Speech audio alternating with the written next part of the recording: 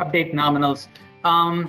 It's not a very frequent usage, but it gives you a little bit of freedom when you want to use CAD data and want to move the nominal position. There was a nominal change. I'm going to show this, not take too much time, because it helps for some customers who are. So let me open any template, for example, any template. Pick this one. If there is a point, so let's take any point right here. This particular chart. Let me pick something that is I can zoom into.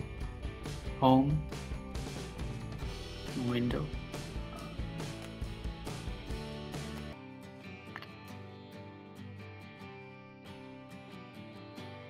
Just to show that one point right there. If the point, if there is a nominal change, now we have an ability to attach to a point. You go to Home, Edit Chart Page, Advanced.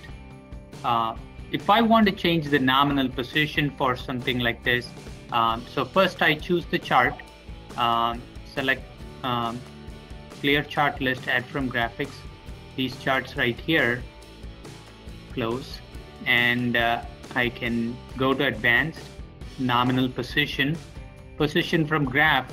I can, maybe the nominal was moved, they were not able to measure it there, they were only be able to measure it here, and I want to update my template based on the measurement location. I can click that and I can apply. So now all my points and the leader lines are moved to a new location based on the CAD.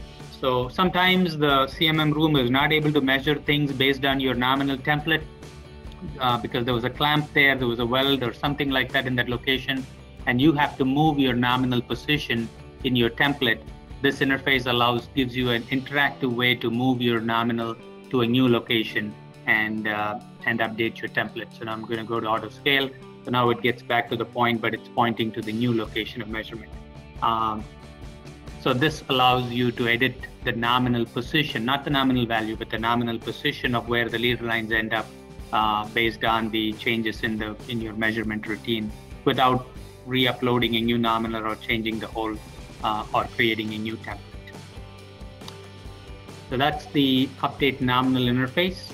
We're going to go to let me close this session or leave that and go to the